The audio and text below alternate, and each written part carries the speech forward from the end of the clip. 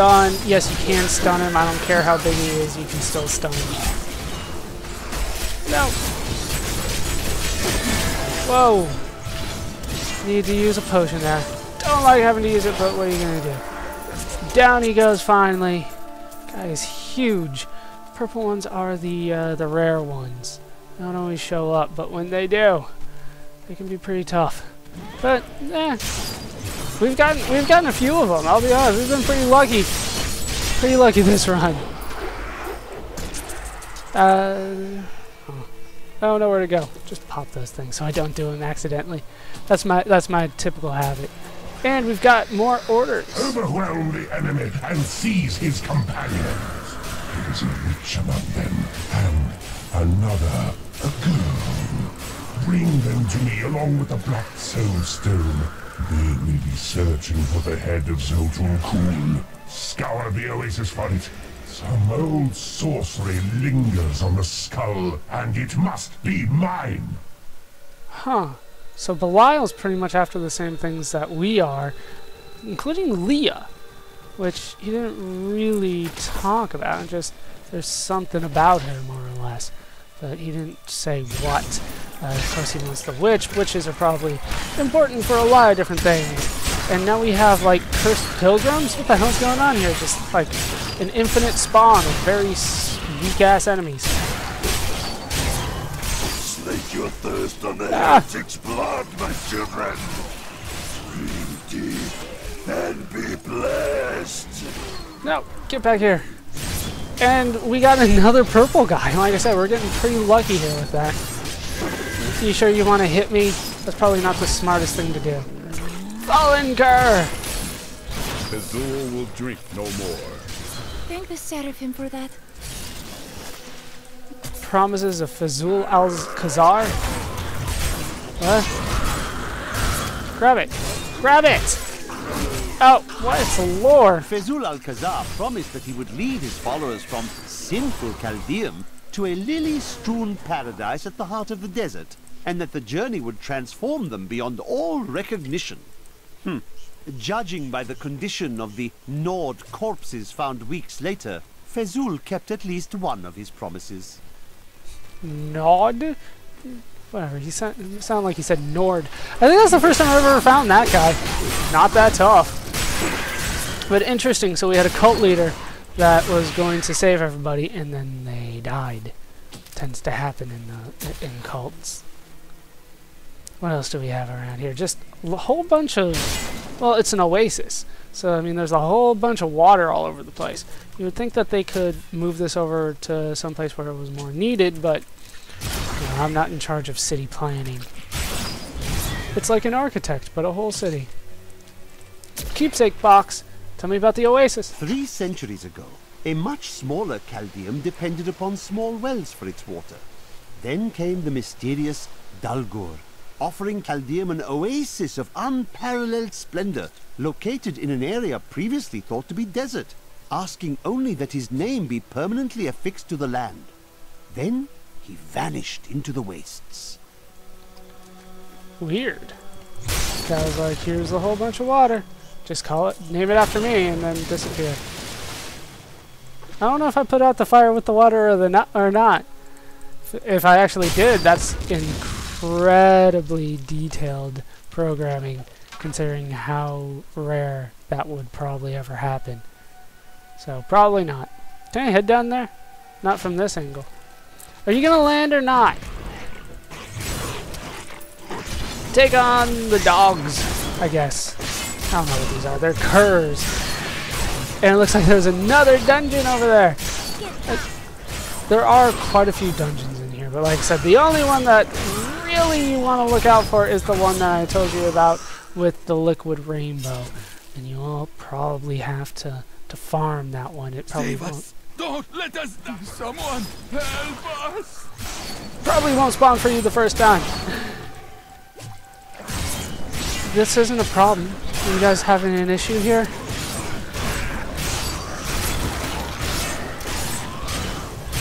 I mean, considering how how easily I'm handling everything.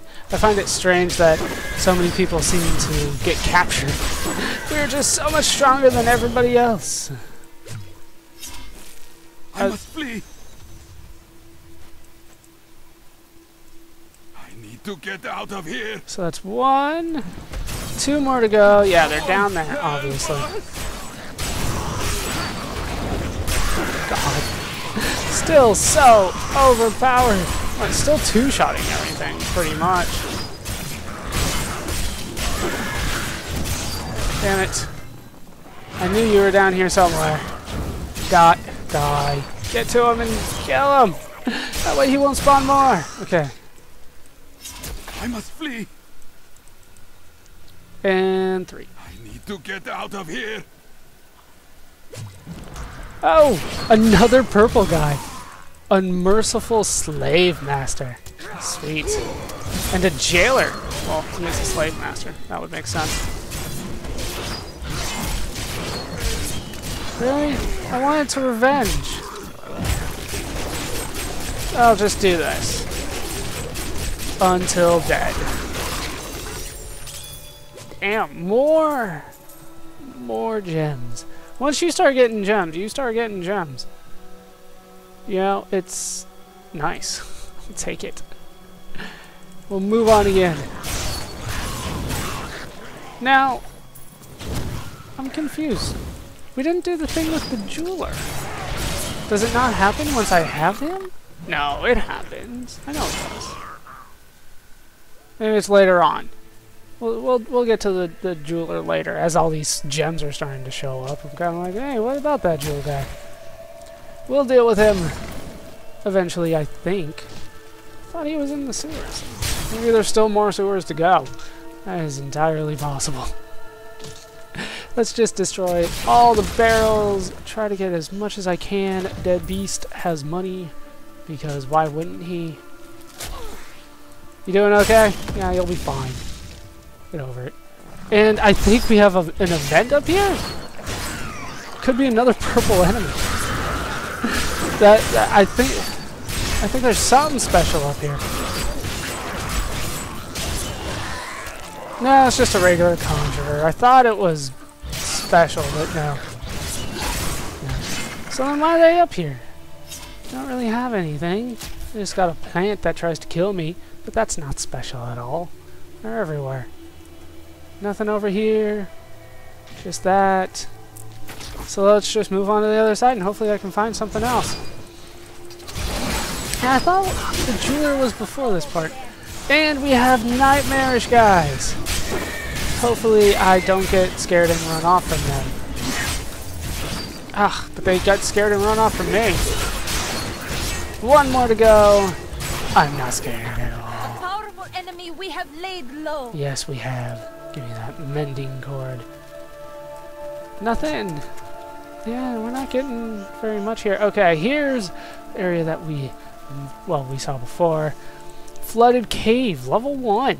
So we're in for quite a journey here through the flooded cave, because of course there are 2 levels to it. Anything good? Yeah, quiver. I'll take the quiver. Ha! God. And we have web spitter spiders. Knockback. 20 damages. And this is one of the reasons I love Whirlwind, is I can just hit all of them multiple times. And it does use both of your weapons. So having 2 weapons, I believe, means you attack twice as fast with Whirlwind, which is another reason to use them. Use 2 weapons. Plus, you know, especially with like the 2-handed weapons, I don't know why you would use 2-handed weapons, because it does cut the magic potential that you have in half. Nice. You know what I mean? If I have 2 items with magic on them, or 2 items with, let's say, 3 magic slots on each of them, that means I have 6 magic slots, as opposed to the 2-handed ones where I have just 3 magic slots. So the way that I would see it is the best things for you would always be either, you know, a shield and a weapon, or 2 weapons. And I'm all about offense. So I'm going to take on this Waller. Waller's Yeah, once again, they don't have very good specials here for the abilities. And, special arbalist. I think the scoundrel could use that. I don't think there's, unless it's like plus strength or something. Remember, it's all about dexterity for him. Nice. That's actually pretty good. Probably better than what he's got. So I will be keeping that. Grab me this chest here. What? There's something here? I don't even see these things. They're too damn small. And once again, this is going to be a big ass place, but I'm hoping for something good. Do men in your land really dress in that manner? Yes. Why wouldn't they? Oh, I was merely curious. You ask a lot of questions that kind of imply that you don't like the way that I look. I see how it is, Enchantress. Am I just more handsome than you've ever seen? Yeah! Give me my health back, and it didn't work. And of course, I went the way that does lead down, so now we have to go all the way around, looking for the other path. Looks like there's two. Maybe these will lead in a circle. Probably not. They could, though. I'm hoping that they do. That was my original thought, that they would lead around in a circle, and then at the back end of it would be the way down, so that's why I was avoiding it. Looks like they do lead in a circle. Fair enough. But there are always enemies back here. 4 damage? Are you kidding me? And we got more jailers? What's with your fascination with jailers? Oh no, whatever shall I do? Down they go. But, you know, nothing's really giving me that big of a problem in this difficulty anyway. You never know when those rock worms are going to come out. Ah, I like it so much better when I cut your head clean off, not when I just make... Are those bones? They look like bones. All this for a rock pile with nothing in it. Give me my health back slowly over time. There we go. That is one of the bad things about having the numbers pop up, is when I have a slow regen, like the +2, +3.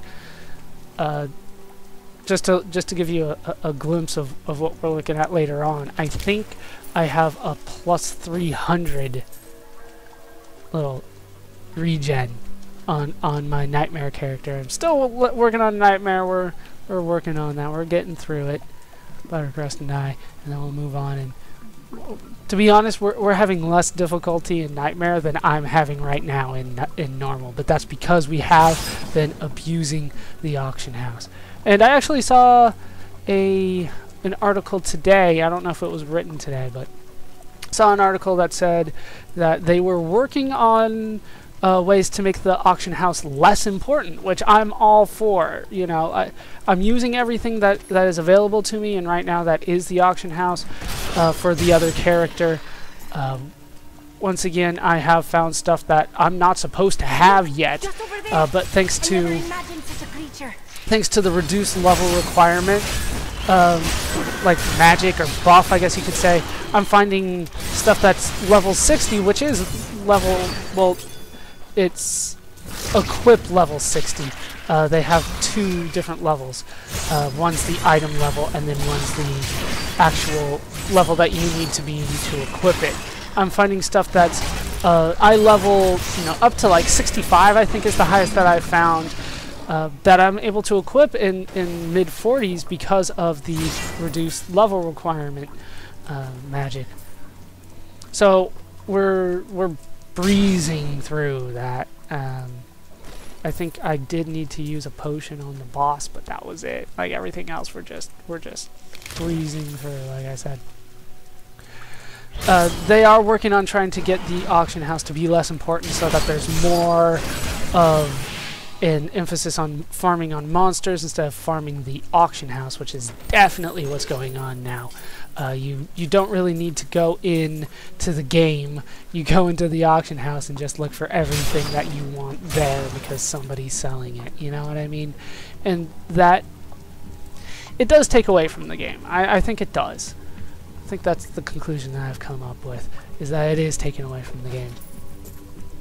To have, especially if you're trying to go through it single player like I am now, which is why I'm swearing off the auction house. But if you're multiplayer, it makes a little bit more sense. It's still a little weird, though. You know, it's not something that you found. Hell, the guy that grabbed it probably grabbed it from something some place that your character hasn't even been yet. So, you know, it comes across as a little strange that you would be selling stuff like that, as opposed to, let's say, World of Warcraft, where, you know, the game is pretty much built around there being multiple players going through it at the same time. And I found the waypoint. Very nice. I don't want to stop here, though. I want to keep going all the way through this. You want to tackle it in one sitting if you can. The Dahlgur Oasis, I understand, is pretty damn big. But if you can get through it in one sitting, I would suggest it, because it is so big. And the waypoint doesn't really always spawn at the end. It can spawn towards the beginning of the level. So, if, like I said, if you can do it all in one sitting, so that you don't have to do it really twice in some cases. Sure, you might find it in the beginning and then leave and come back and it'll spawn you at the end, and that'll save you some time, but then you're not really going through the game, which is what I want to do. So we're going to go around the whole place this time. They are trying to work on something. One of the things that they mentioned was account-bound legendaries, making legendaries more powerful than they already are, which I'm all for, because there are definitely times when I find legendaries and I go, this isn't even as good as what I have. Legendaries being the orange items. They say that it has definitely gotten to the point with yellows, because of Paragon levels and Nephilim Valor, which we'll go over later, that yellows are becoming, which I think they call rares, are becoming more and more seen, and they like the drop rate of the rares, they said, but at the same point, you don't really care. You find it and you don't think it's going to be good for you, and they're starting to see people have that kind of same reaction with the legendaries, the orange items, to the point where they say people aren't even picking them up. And you might have seen... Damn, nice resplendent chest. Oh, Belial has been watching you since you arrived. There are traces of his magic everywhere. And you might have seen there that I picked up a ruby. Actually, this is my second ruby. What the hell have I been doing? I want to put one of them in my helmet, because that gives me plus... It increases bonus experience by 5%. I'm not sure if they mean that all experiences goes up by 5%, or when I get the little bonus things here, you know, for kill streaks and that kind of stuff, that's what upgrades. But either way, I want more experience as quick as possible, so I can get better items out of the blacksmith and all that kind of stuff. So that is what I always put in my helmet. Thanks to Buttercrust for showing that to me, because otherwise I was doing magic find.